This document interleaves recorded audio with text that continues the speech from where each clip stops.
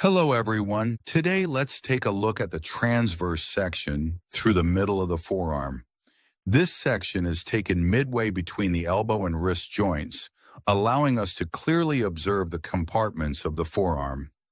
Starting on the medial side, just beneath the skin, we can identify the basilic vein, a prominent superficial vein. Now, if you observe the section closely, you'll see the two bones, the ulna on the medial side and the radius on the lateral side. Between them lies the interosseous membrane, which firmly connects the two bones.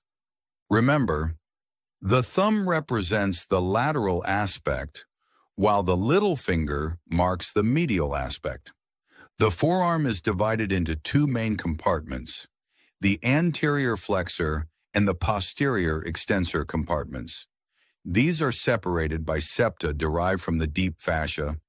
Among them, the anterior compartment is noticeably bulkier than the posterior one.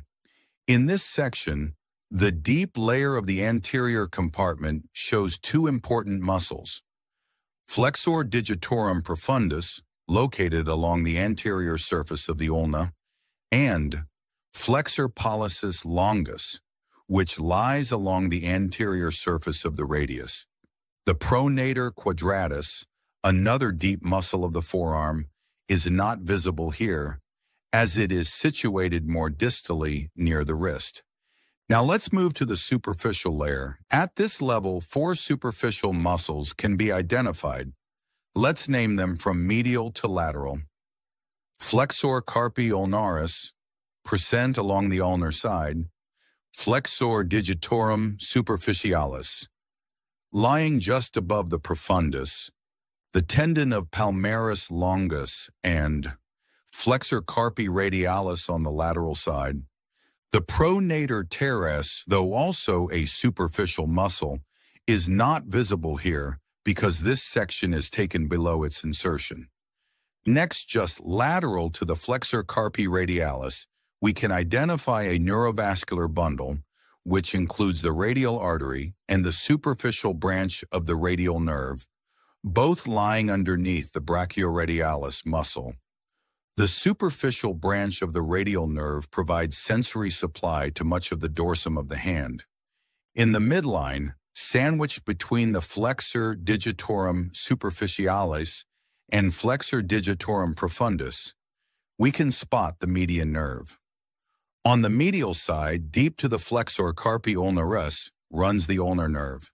The ulnar nerve supplies the flexor carpi ulnaris and the medial half of the flexor digitorum profundus, while all other muscles in the anterior compartment of the forearm compartment are supplied by the median nerve and its deep branch, the anterior interosseous nerve.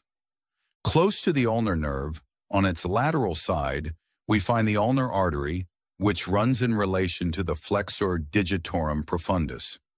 Both the radial and ulnar arteries are terminal branches of the brachial artery, providing the main arterial supply to the forearm. Now let's look at another important neurovascular bundle present in front of the interosseous membrane. This bundle contains the anterior interosseous nerve and the anterior interosseous artery. The anterior interosseous nerve is a deep branch of the median nerve.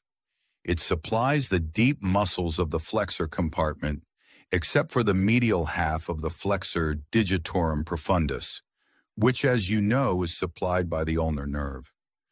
As the anterior interosseous artery travels downward, in the distal part of the forearm, it pierces the interosseous membrane to enter the extensor compartment, where it joins the posterior interosseous circulation.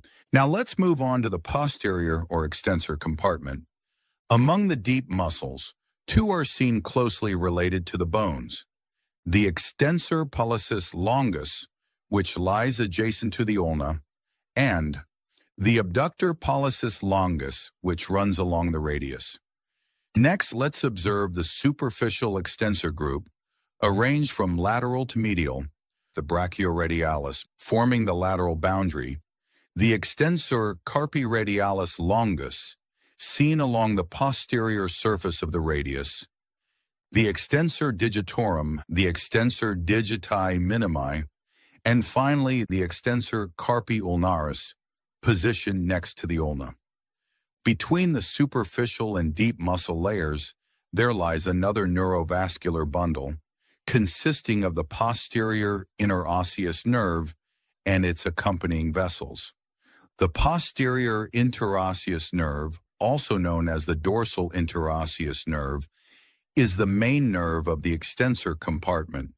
It supplies most of the extensor muscles, except a few, namely the brachioradialis and extensor carpi radialis longus, which are supplied directly by the radial nerve.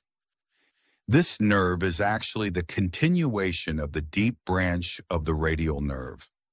Remember, the radial nerve divides into two terminal branches, the superficial branch, which is sensory, and the posterior interosseous nerve, which is motor. And with that, we complete the demonstration of the transverse section of the forearm at its mid-level.